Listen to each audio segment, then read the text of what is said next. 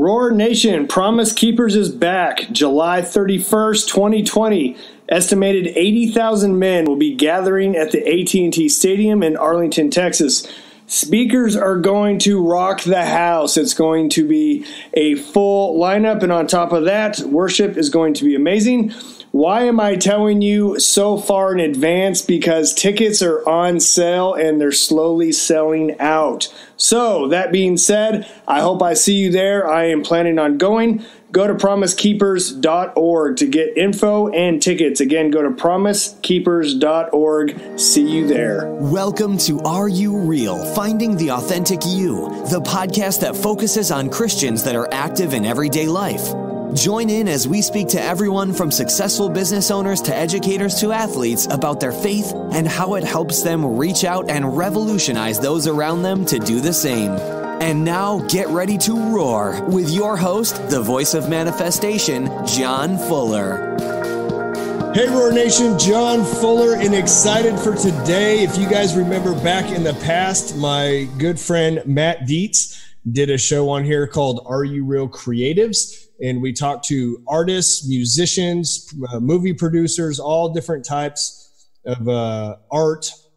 And anyways, that being said, we had Darren Wilson on there from the past, and he talked about his shows that have really impacted and made a difference in the Christian community. I'm really excited about today's show because he's going to be talking about a movie that he's about to produce. That I think is going to be phenomenal. So anyways, that being said, Darren, you ready to roar, my friend? Let's do it. All right. Roar. All right. I did it for you. I've never done that, Darren. You were the first person I've roared for.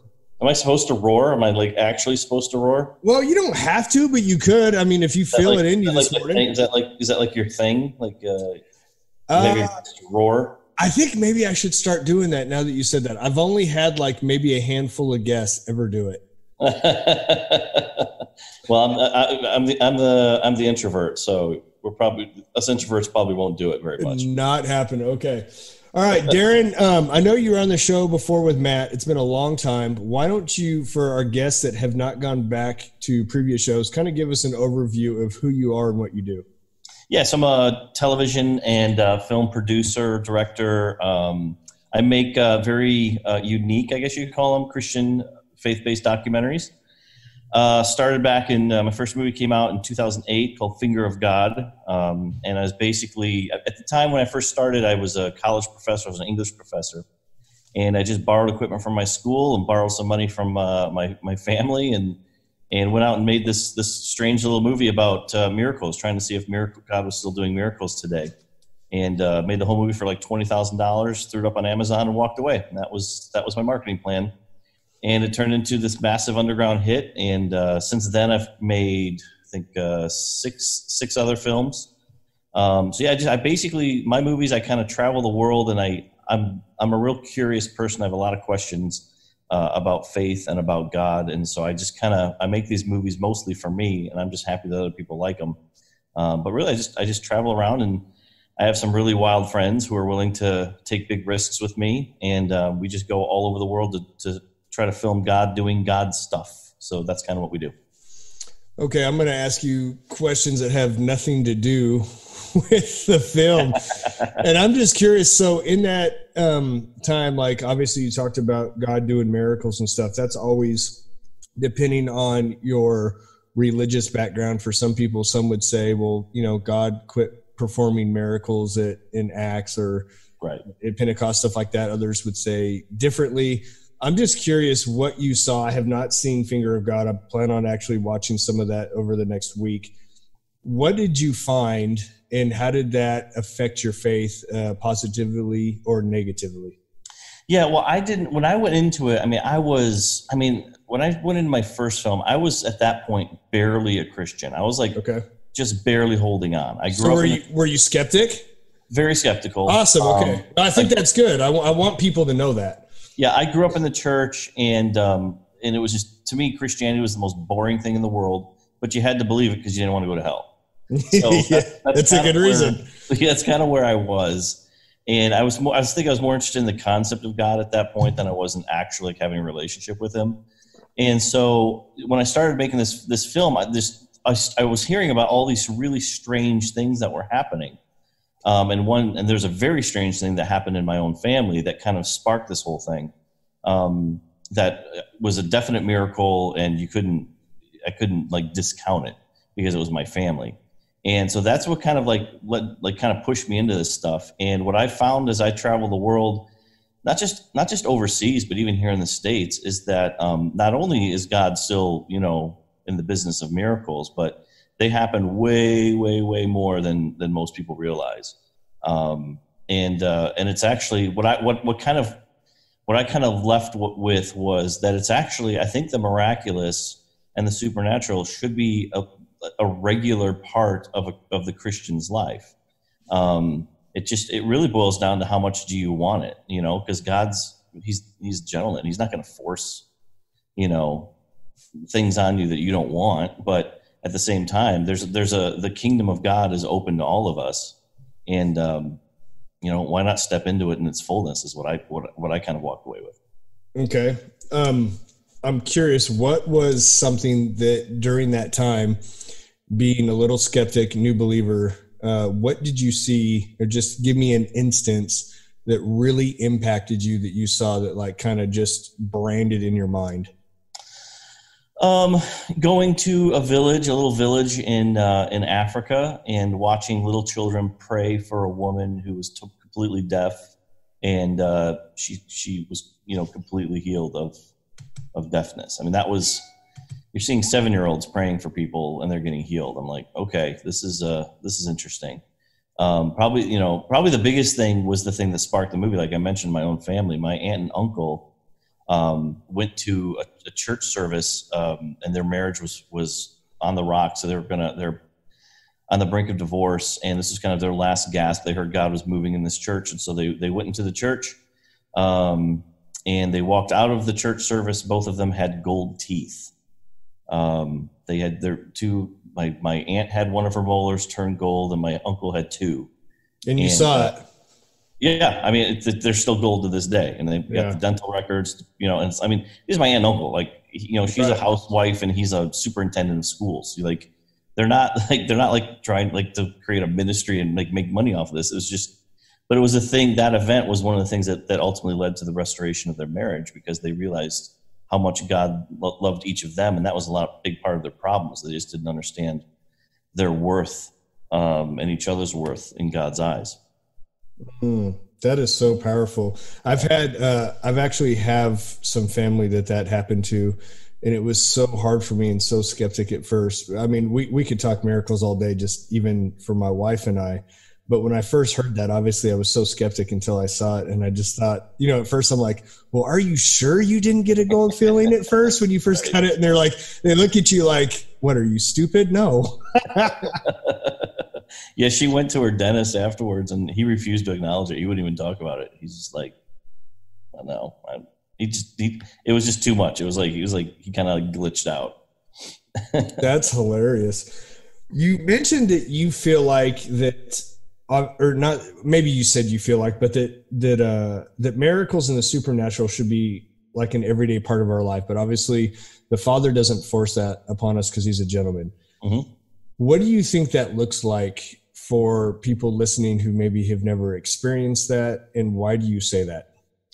Well, I think for people who've never experienced it, it means, okay, like how much are you willing to risk of your own faith? Because for me as a skeptic, that's what kind of kept me, like, I didn't want this stuff to be true. When I was, because I spent a long time examining my own skepticism when I finally pulled out. And it wasn't that I felt like everybody was lying.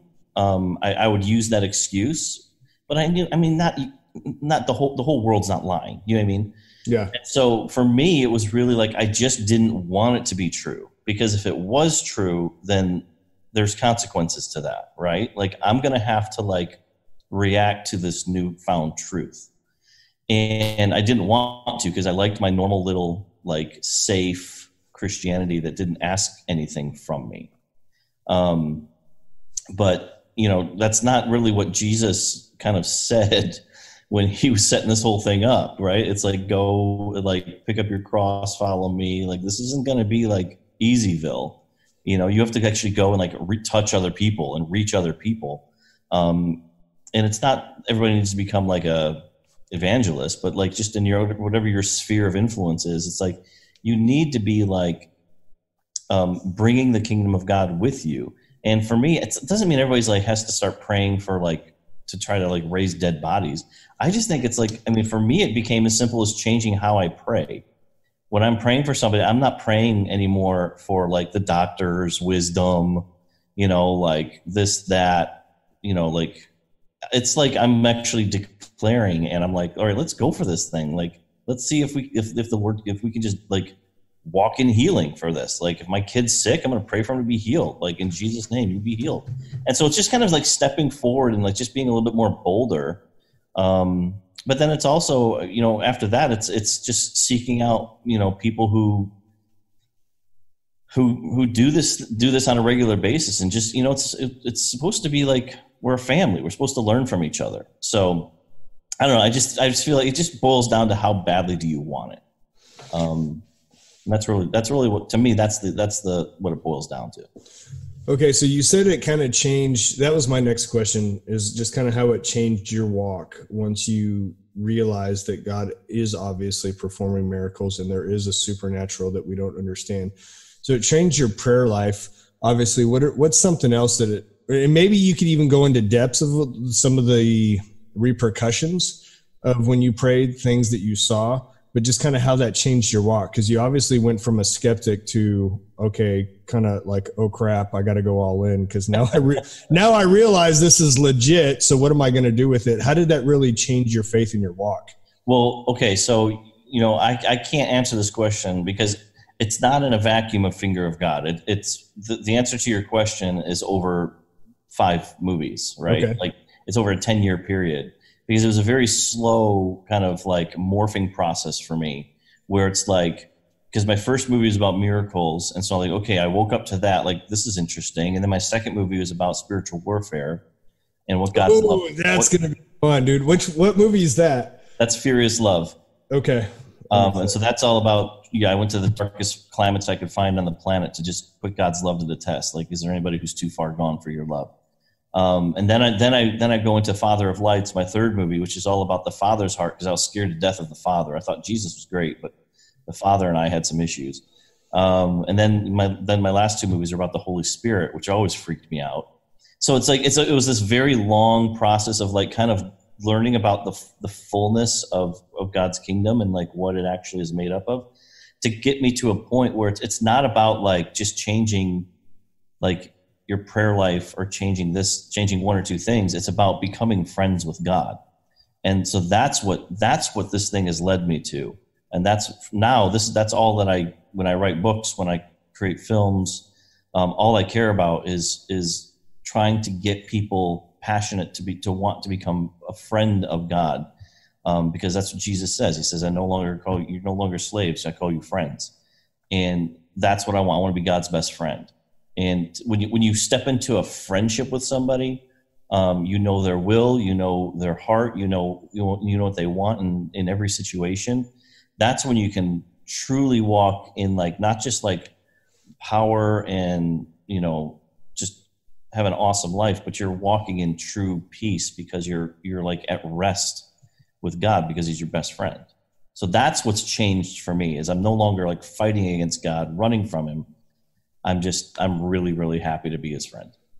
Darren, do you think obviously it's a process, but I'm just curious, and I'm trying to think this out, that we go from receiving Jesus as Savior to understanding and then receiving God as Father and then going as friend. And the reason I'm asking that, and I do want you to answer this, but I'm just going to expand a little bit, because I've been walking with the Lord now 20 years, and I first experienced Him for a lot of years is just understanding salvation and renewing my mind.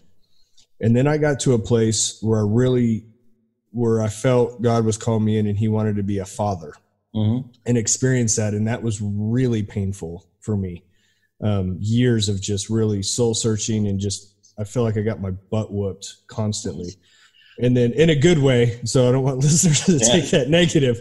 And then it's really interesting. This last year, there's a Bethel song and Jen Johnson singing, and she says, "I've known you as father and I've known you as friend."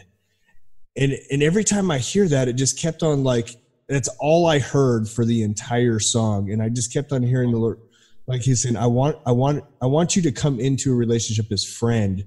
And every time I read scripture, that would stand out. And all of a sudden, like I'm feeling this drawing as I want to show you what it's like to be friends, no longer just as father.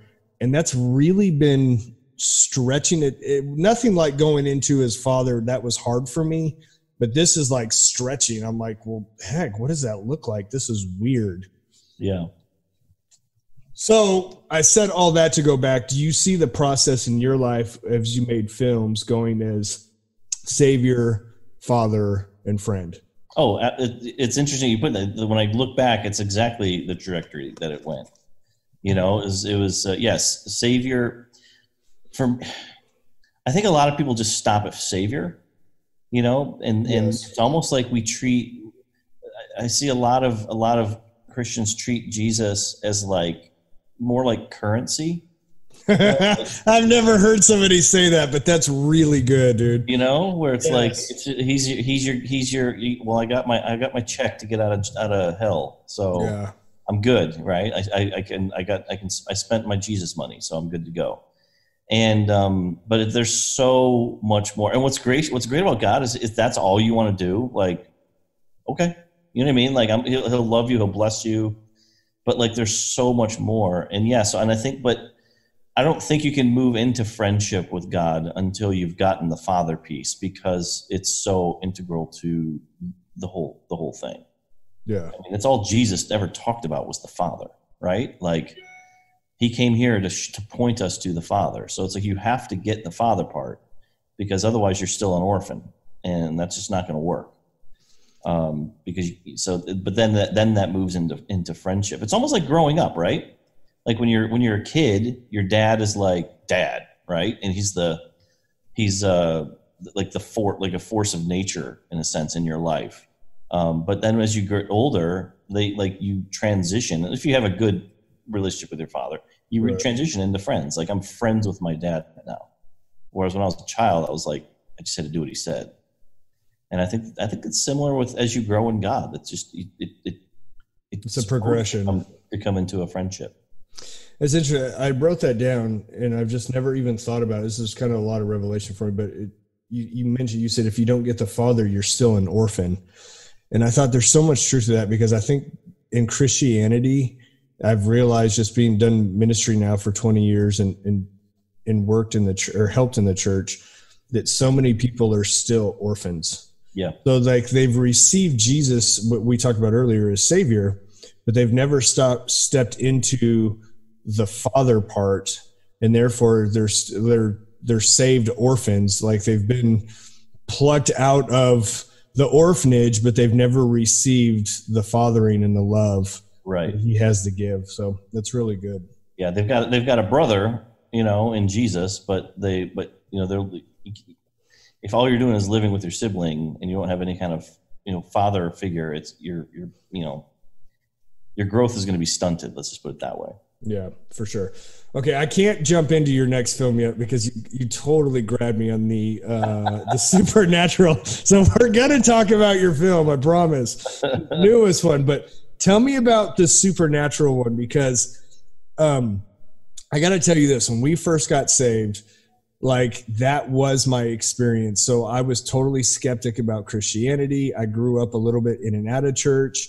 So I would say it was more religious, obviously, than relational. Mm-hmm. And my wife and I had some very demonic, like supernatural encounters that were so dark, so unexplainable, that I remember I just thought, I was like, if there is demonic darkness this scary and this intense, then there has to be the opposite. And that was like our experience for like a year or two, not that just stuff would like attack us and come at us. Like we saw demons in our house and things that would happen that would just, I have to call friends that were evangelists and stuff and be like, listen, dude, I don't know what just happened, but you need to explain this to me, because it scared like the crap out of me. And I need, and I will never forget, Well, I'll just tell you a quick story. So my wife and I were newly married. We're laying in bed, and all of a sudden, like, we wake up and our room is spinning, and there's like a fog in our room, and it's really, really thick, like almost to the point I remember reaching up and pushing my hand through it as if it was smoke. Oh. And the room starts spinning almost like a tornado, and we're kind of freaking out, and you could just feel the fear just gripping us. And we just grabbed each other's hand, and like, we were scared. I had no idea what was going on, but I knew it was demonic. And I could, both of us, it felt like there was something pressing down on our chests, and we could barely breathe. And it took everything we had. I just said, I rebuke you in Jesus' name. And it was gone. Huh. And I remember, and I had to call a friend up, and there were some things that had happened that had allowed that into our house. And he kind of walked me through it. But like, that was one of our first experiences. And I was like, what the heck is that about? and that was like our first experience in the supernatural. So I want to hear your stories, because I'm like really intrigued, because I think when people hear these, it's like, you can't deny the fact that this stuff's going on. So if there's black, there has to be white.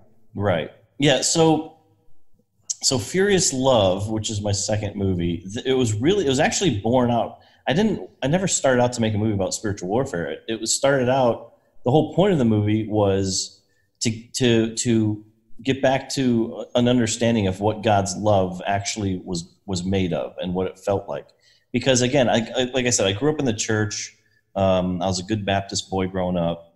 And by the time I was like in my mid-30s, I mean, the phrase "God loves you" like had zero meaning to me anymore. It's a cliche, right? Yeah. And it was funny because we'll be, when I film, a lot of times we're filming just on the streets. We're filming live as it happens, and sometimes we'll just tell somebody, God really loves you, and they burst into tears, and I'm like, why are you crying? It's like, this is like the most basic truth. Like, it's the first song I ever learned. That Jesus loves me. This I know. Like, it doesn't mean anything. And so I wanted, and that kind of freaked me out a little bit when I started to think about it. And I'm like, I need to get back to understanding the potency of God's love. And so the only way I could think to do that was to go to as far away from it as I could, to see if there's any limits to it. Because I wanted to kind of, it's almost like getting the polar opposite to see what it looks like. And so that's what I did. We just went to, we filmed in the sex trade in Thailand. We filmed at witchcraft festivals. I filmed at New Age festivals. Filmed just all over this dark, filmed with like a bunch of heroin addicts in the dumps of Madrid. And what was fascinating to me was to watch that the darker we went, the brighter God's light shone. And probably one of the most impactful things for me, that was also the hardest thing for me, was we were in Thailand and we were sitting and we just struck up a conversation with this like older white man. And I think he was American, and he was there, and he was very open and very freely talking about how he was there to sleep with little boys. That was his thing. And he's talking like this is not a big deal. Back in the States, it's frowned upon, but here it's like it's no big deal. Like, they're cool with it. And I'm sitting here, and I've got like two little boys. Just wanting to vomit, I'm sure. And I'm like, I just want to like grab this guy by the throat and throttle him. Yeah. But like I'm in the middle of this making a movie about God's love, and I realized like God actually loves this guy. Do you mean like this is his kid too? And he's just so lost, and he's so but like, so that to me it was difficult, because I'm like, how does God love us? I'm curious, how did that conversation go for you? Like, where did that lead? Because it didn't go anywhere. He didn't want anything. He was just, I'm fine, but it was more eye-opening for me to realize, like, to look straight into like true just darkness, right? And who's just has a smiling face, and realize that, man, God actually still wants this guy. He loves him, and he's going to pursue him for the rest of his life. So that was a rough one, but at the same time, there, we had other things like, we had a witchcraft festival. We had a witch. We were praying for a witch in a witchcraft festival, and it's like a male witch. I don't know what they're called, but warlock, I guess, yeah. But he had like the hood and everything. He was like full garb. Yeah. And he got so like touched. We started to pray. My friend was like prophesying over him, and then we said, "Can we pray for you?" And he says, "Yeah, hold on." And so he like removes his head covering and just let us pray for him. And it was like one of the coolest, like most powerful parts of the whole movie. But so just stuff like that, where you're just, man, you just see God. He's not afraid of anything. Like we're afraid, and that's probably the biggest thing I learned from that, is that Christians are so afraid of darkness because I think they think the boogeyman's going to jump on them and like start like haunting them. But I mean, greater is he that's in me than he that's in the world. Like God is so much bigger. When you turn on the light, the darkness has to flee, right? So, and I just think for me, it was really about getting to a place of understanding of the authority that I walk in Christ. And there's really nothing that you have to fear. I'm glad you said that. That was exactly what I was literally just going to say is I think people are afraid of the darkness because they don't understand the authority of who they are. And because they don't know who they are in the kingdom, they allow fear to overtake them or kind of direct their attitude towards it because they don't take the authority they actually have. Right. Yeah. So we lock ourselves away. We create Christian versions of everything. We don't want to be tainted. We don't want to, and it's silliness. It's like, come on, this world is dying and we're just like shutting ourselves in our houses. Go put ourselves in a box and hide. Yeah. It's just wait for Jesus to return. Yeah. Right. It's crazy. Okay. So we talked about miracles, the supernatural. We're going to skip all the others. We're going to go into film 7. Finally. Okay. The God Man. Yeah. So why don't you just give us a full overview of kind of tell me why you feel compelled to do film 7, The God Man. So The God Man, I've never been more excited about a movie in my life. This is the reason I've been put on this earth. I fully believe this is the most important thing I'm ever going to do. What we're trying to do is create the Jesus film for a new generation. I feel like the world is, I've said this a few times now, but the world is on fire right now. Like it's just, everybody's going crazy, right? Everybody's shouting at the top of their lungs. Nobody's listening to each other. It's just, everything has gone political, sexual, cultural. We're all just like, we're kind of planting our flag on our moral hills and just digging trenches. And I'm like, man, if ever the world just needed a reset of like, a reminder of like, okay, really guys, it's all about Jesus, right? Especially Christians. Like it's about, we got to get back to Jesus, and the world just needs Jesus. So I want to make a film that doesn't just talk about who Jesus really is and also deal with who he's not, but really to present who he truly is and what his heart and what his character is. But then I'm going to show you him in action. I want to actually show you Jesus doing Jesus things. So that's kind of the gist of what this movie is about. And it kind of runs along the parallel of C.S. Lewis's famous trilemma, where he's either one of three things. He's either a liar, he's a lunatic, or he's actually who he says he is, right? He's the Lord of all. And he can't be a good teacher. He can't be just a wise prophet. He can't be any of that stuff. He's either fully God or he's a nut, right? And so this is just a movie that draws a line in the sand and says, okay, like, and you have to make a decision. And, I'm calling this, one of the things the Lord showed me early on in this is, I remember I was praying to him, and we were just kind of trying to have a conversation with the Lord. And I just heard him say, you're about to make the most dangerous film that's ever been made. And I'm like, what does that mean? And he said, once people watch this, they'll no longer have plausible deniability. So it's kind of a movie of like, watch at your own risk. If you don't want to have to face a decision, like the biggest decision of your life, then it's probably not the movie you want to watch. Because there's only one of two answers that you can give. So super excited about it, man. Super, super excited. No, I'm excited about it. So I want to ask you this because I feel like there's a cliche word that's thrown out. And the one that you first mentioned was Jesus loves you, right? Yeah. So we know the impact of that, but I think if you've been in church for a while, you're like, yeah, whatever, unless you've never experienced it. But the other one that I feel like it's thrown out there that I've heard so many times is, and you said it, the world just needs Jesus. But my question is why? Like, what does that look like? And I think you're going to answer that by obviously bringing it out in the film, but why does the world just need Jesus? Like, what does that look like? Okay, so what I would answer that is, and I would say the church just needs Jesus. I'd go, it's not just like unsaved, because a lot of times Christians will say the world needs Jesus, and what they mean is everybody just needs to get saved, right?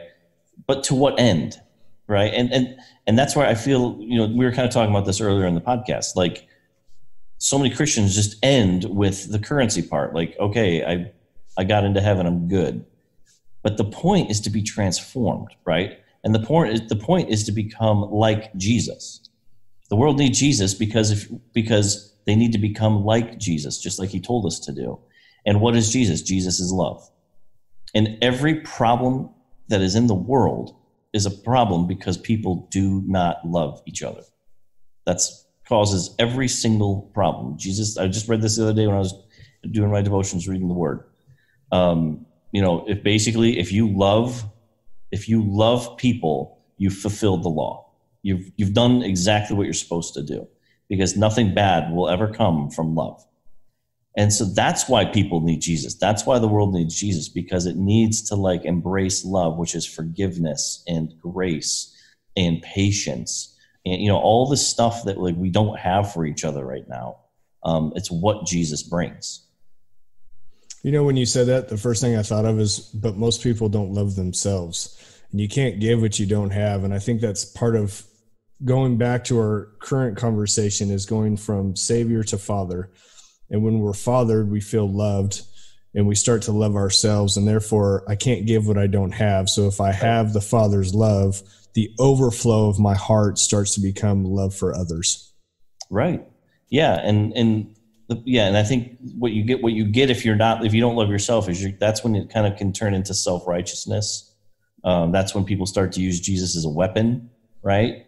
As a, us versus them mentality, because you're trying to like make yourself feel better, as opposed to like actually loving who you are and accepting yourself, not because you're amazing, but because God accepts you. And I just think a vast majority of Christians are not there, and that's part of what this film is going to deal with as well. Okay, so talk more in depth about your film. What is it kind of going to give us a view into the making of it, or kind of what you're going to portray? So as far as the movie itself, I'm not going to give the whole thing away. So the problem with talking about these films is I don't know what's going to happen yet. Yeah, for sure. So, because most documentaries are like, well, we're going to go film this, and this, and that's how it's going to be. And it's like this one, I'm like, I can tell you where we're going to go. I can't tell you what's going to happen. What are you hoping to catch and hopefully portray? I want to catch Jesus. Okay, so for instance, I'll give you an example. One of the places that we're going to be going is Rio de Janeiro. And there's a couple down there that does ministry in the dumps. And so we're going to go film with them. And the reason I'm doing that is, again, I read the Bible, and Jesus says, if you want to find me, I'm really easy to find. You just go to the poor. You can find me with the poor. So, okay, we're going to go to the poor. We're going to go to the poorest of the poor. And I have no idea what's going to happen. I have no idea what kind of people we're going to meet. I have no idea. It's not like, and none of this is set up. No, we don't set anything up. I show up and I'm discovering things right along as the camera's rolling. The only thing that's set up is like, hey, I have a hotel to stay at. That's the only thing I know going. But yeah, so we're going to be filming in Alaska. I feel the Lord telling me to go to a town in Alaska and basically spend a week and just like a very small town and basically try to like, is it possible to kind of like touch an entire town in a week just by bringing Jesus, and what does that look like? And so I don't know. We're going to go just try to figure it out. We'll be filming in Japan. I have no idea what we're doing in Japan. I just know I'm supposed to go. That's what I mean. Like, I don't know. There's a lot of this stuff when I do these movies, I never know what we're going to do. It's like I hear the Lord telling me to go somewhere, and I go, and the movie's kind of made up of us figuring out why did he send us here? And that's where it gets really powerful, because you see God's hand on everything. Is that really fun? Like a puzzle, kind of like I think it was that movie, National Treasure, I think. Like, yeah, it's very, yeah, it's like that. I wouldn't say it's fun. I would say it's highly stressful. You know, you're spending tens of thousands of dollars on a hunch, you know what I mean? On something you think you heard the Lord tell you.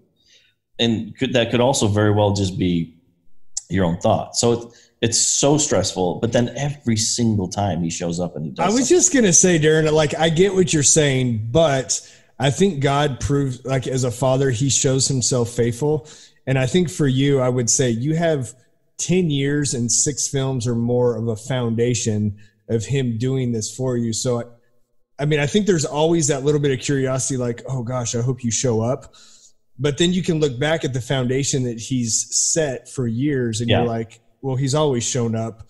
So you can almost look at it maybe more as like a treasure hunt now, instead of like, oh gosh, I hope you show up. Yeah, it definitely is. But I mean, I'm just going to be honest. Like, it's still stressful. Yeah, no, for sure. There's definitely more like expectation than I had in the beginning. But it's, you know, it's just, yeah, it's interesting. It's an interesting way to make movies. I wouldn't recommend it to too many people. But it's been a blast, and it's one of the great honors of my life to be God's documentarian. So that's, you know, that's kind of the adventure piece, and then we're going to have like an animated, a really cool animated piece that's going to present basically the fullness of the gospel, like from Jesus from creation to resurrection, and like a 4.5-minute piece. There's going to be a narrative, like a fictional story that's running throughout the whole thing. There's all kinds of stuff that's going to be in it, talking to a lot of like scholars and celebrities, and just, you know, really smart Bible people to get to the answer a lot of the questions that people have. So yeah, it's just like, my movies are they're not boring. They're very quick, and I'm a storyteller. So I like to keep things moving, and I like to make sure that you are never, ever bored. So, that's what I mean. I just want to make a movie that the whole world wants to see, about my best friend. Awesome. I love that. Okay, Darren, as we wrap up the show, a couple things. I'm going to give you the last of anything that you want to talk about. One of those being made, how we can, as an audience or people personally, help you fund the movie. But I would also like you to promote maybe your last 6 films, if you want to shoot out the names of some of those so people can go watch them to see what you're doing. And then also how to support you, and how do we find you? Sure. Okay, so let's start with the God Man, because that's the biggest need. Okay. We're doing an Indiegogo campaign for it, and I need everybody's help. If you want to see a great movie about Jesus, come help me. So it's Indiegogo. If you just search the God Man, you're going to find it. Otherwise, you can find everything that we do at our website. It's wpfilm.com. We'll have a link there as well to the God Man campaign. The campaign runs through, I believe, February 14th. Okay. I think it goes till. So, yeah, please come and support what we're doing. Lots of really cool rewards there for the movie. But yeah, so Finger of God, Furious Love, Father of Lights, Holy Ghost, and Holy Ghost Reborn. And then a buddy of mine, I produced, but a buddy of mine directed Finger of God 2 that came out last year. That's all on our website, wpfilm.com. That's kind of the catch-all place to get everything. Can we watch all these on your website? I just created, over the last 3 years, I've been creating a streaming service called WPTV that has all the movies, I have a gazillion television episodes, tons of like extra behind the scenes, lots and lots of extra interviews. We have like 400 hours of stuff on WPTV. It's insane. So that you can find at, WPFilms.tv, I believe. Again, you can get to it through WPFilm.com as well. But yeah, you can rent the movies, you can buy the movies on our website. They're available on iTunes, Amazon. They're available almost anywhere there's digital. So not hard to find them. I'm on it. I'm going to check it out. Okay. But Indiegogo, the God Man. We need it. We need to get this thing going, man. We're going to start filming in May, and it's going to be awesome. Okay. Roar Nation, I do want to tell you guys, sometimes you think that like, hey, $5, $10, maybe 20 or 100 means nothing. And I do want to say it does make a big difference. I've had people in our audience reach out and just say, hey, I felt led to give you some money. And honestly, it always helps because there's a lot of cost behind the scenes that people don't realize. So I do want to encourage you guys, even if it's $5, $10 or you don't have much, I'd encourage you to go to Indiegogo and just help with a God Man and help Darren raise this money, and just know that you were part of something that I hope and that I think will be impactful to this generation. So, all right, Darren, what else? You will wrap up the show, my friend. That's pretty much it, man. That's I'm excited for people to, if there's people who've like never ever heard of me. Actually, I'll tell you this. One of the things I get, the biggest question I get for people who've never heard of me, never heard of any of my movies, they're always like, what's if there's one movie you could watch that I've made, what would it be? Where should I start? And I would say Father of Lights is probably the best place to start because it's about the Father. It's really well done, but it's most people say it's probably one of the most powerful films they've ever seen. And I think that's because so many people have so many issues with the Father. We're a fatherless society, and I don't think they just really struggle with that. So if you're going to start somewhere, start there. But I just want to just bless everybody who's been listening to this. Thank you. If you support, that's amazing. If you don't worry. But I just pray that everybody's blessed, and that you open your heart a little bit more today to the things that the Lord is asking of you, to His love, and to His friendship. I mean, ultimately, that's what He wants. He wants to be friends with you, as hard as that it may be to accept. That's what He wants. And so, if you want more, all you got to do is ask. Amen to that. All right. Well, Darren, I just want to thank you so much for coming on the show and talking about your stuff. I'm excited to watch some of your films and to pass those along. So I just want to thank you for stepping out in faith, 10, 20 years ago or whatever, and just doing it out of your own skepticism. It's just amazing to see what God's been able to do through your journey and through your growth with Him. So thank you. Well, thanks for having me, buddy. I appreciate it. Absolutely. Hold on just a second.